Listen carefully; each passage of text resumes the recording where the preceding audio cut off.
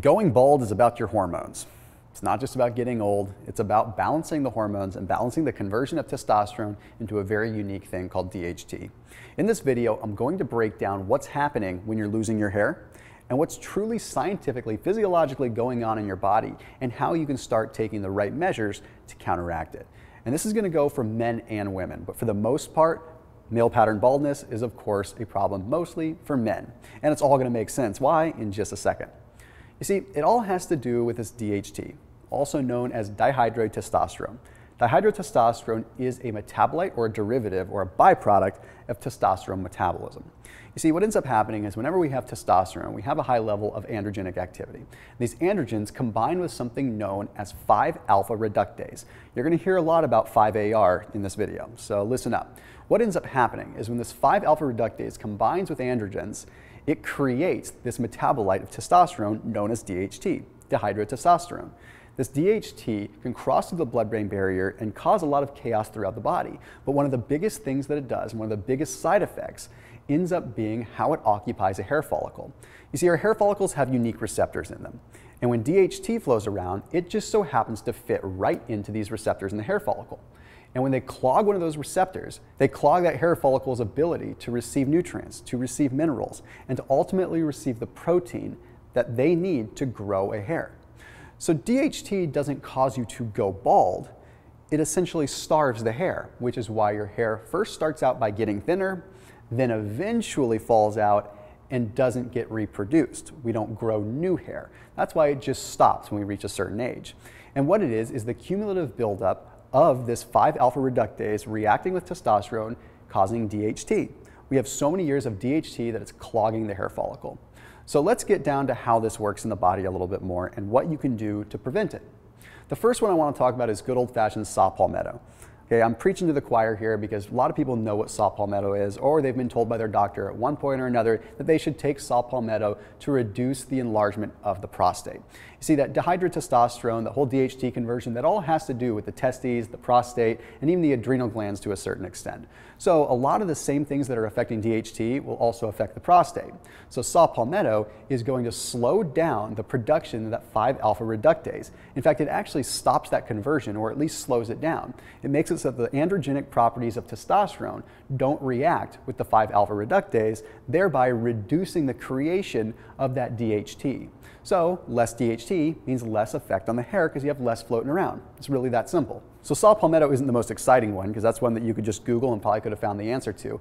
But there's another one that's even more intriguing that's starting to get a little bit more popular here in the last couple of years. This one is known as Pygeum. Now Pygeum is extracted from the bark of the African plum tree. And Pygeum acts on DHT in an entirely different way.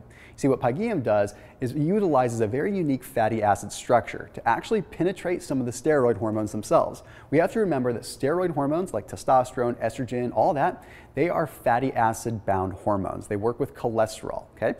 So if we have a unique structure of fatty acids and we can stop the conversion to DHT that way, we actually have an even more effective means of stopping dihydrotestosterone from being created in mass amounts.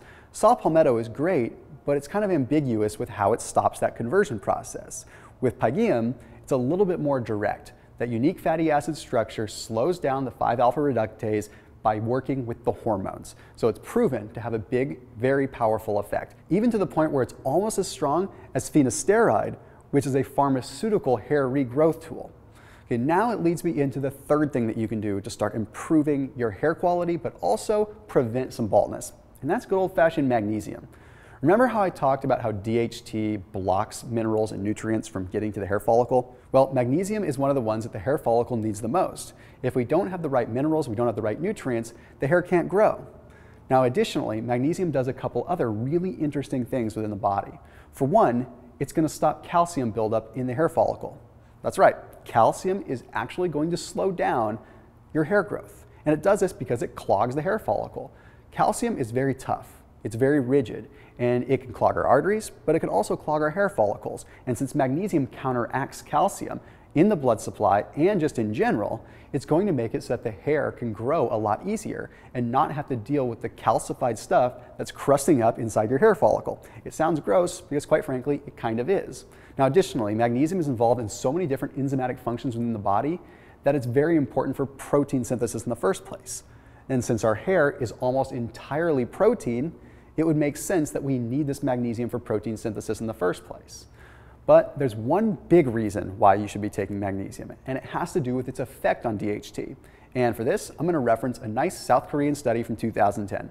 In a study that was conducted in South Korea in 2010, researchers took a look at combining magnesium with threonate and then combining it with DHT with certain cultures. Well, they were looking at some different reactions with papilla cells and looking at different skin cells, but one of the byproducts of their study was they found that magnesium and threonate had a big effect on DHT in the first place. You see, it actually repressed the DHT significantly, meaning it made it less effective. Hormones have a certain life to them, and you can make them more powerful or you can make them less powerful. Well, the magnesium and the threonate made it significantly less powerful. And it was believed because it had to do with the effect on the gene expression of something known as DKK1. All that means is it changed the genetic structure of the actual DHT, making it less potent, making it smaller, making it weaker, so it didn't affect the hair follicle as much. So we have some pretty interesting stuff proving that magnesium does have an effect when it comes down to hormones. Now, that's not the end-all be-all, that's just one study, but I'm a huge advocate of magnesium in the first place. So if we can understand our hormones, understand the relationship between minerals in our hormones, and also understand what is happening when it comes down to the conversion of testosterone and dihydrotestosterone, we are 5 steps ahead of everyone else that's just going through life, letting their hormones do whatever they want to do. As always, keep it locked in here on my channel. If you have ideas for future videos, make sure you hit them in the comment section below so that I can make sure that I look into them and see if they're a video to bring to you. I'll see you in the next one.